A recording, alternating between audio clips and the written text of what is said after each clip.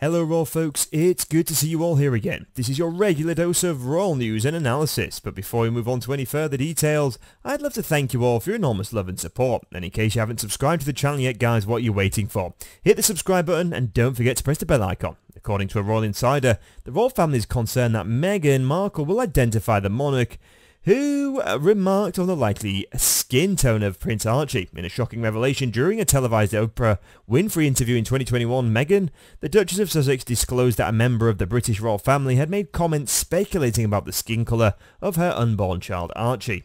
Although the identity of the individual remained undisclosed, the repercussions of this statement have caused a ripple effect throughout the monarchy. The lack of transparency surrounding the unnamed royal has fueled intrigue and speculation, as well as added to existing tensions between the Sussexes and the rest of the family. Insiders claim that this reticence stems from the fear of further revelations and potential memoirs following Prince Harry's recent publication Spare, which shed light on his own struggles within the royal institution. According to a source cited in the Telegraph, there is a pervasive atmosphere of mistrust that impedes open communication between Meghan, Harry and other members of the royal family. The source stated there's not a lot of trust left to allow the family to maintain a good and open relationship. How do you speak openly without it ending up in Volume 2? These sentiments were echoed by GB News presenter Camilla Tominey, who cautioned that all hell will break loose if Meghan were to reveal the identity of the royal involved. In the weeks preceding the coronation, Meghan Markle addressed rumours suggesting her absence from the event was due to an unsatisfactory response she received regarding concerns about bias within the monarchy.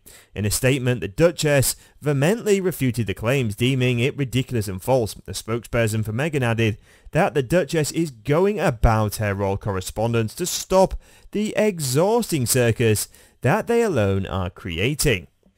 This statement was issued in response to a report by the Telegraph which revealed that Meghan had conveyed her concerns about unconscious bias within the royal family in a letter addressed to Prince Charles.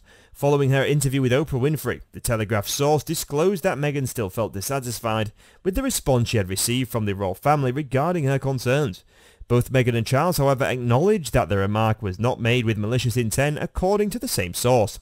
The ongoing saga surrounding the identity of the royal, who speculated about Archie's skin colour, has cast a shadow over the British monarchy, raising questions about its ability to address racial and cultural sensitivities. The lack of transparency and unresolved issues continue to erode public trust in the institutions, leaving many wondering about the future trajectory of the monarchy.